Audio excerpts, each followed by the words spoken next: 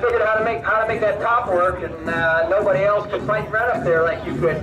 Yeah, it was a little rough, so I tried to bring it down across the ruts instead of going through them. And I seen everybody else's cars were bouncing around, and just took my time to get there, and hopefully didn't look back. Well, fantastic. You got you're 100% now. 2 wins in a row and 2 weeks of racing, so it looks good for the season, huh? Yeah, I've never really gotten wrong with this track. This is actually most in one season here, so. The most wins in one season you got, and only in 2 weeks. Not too bad. Congratulations, guys.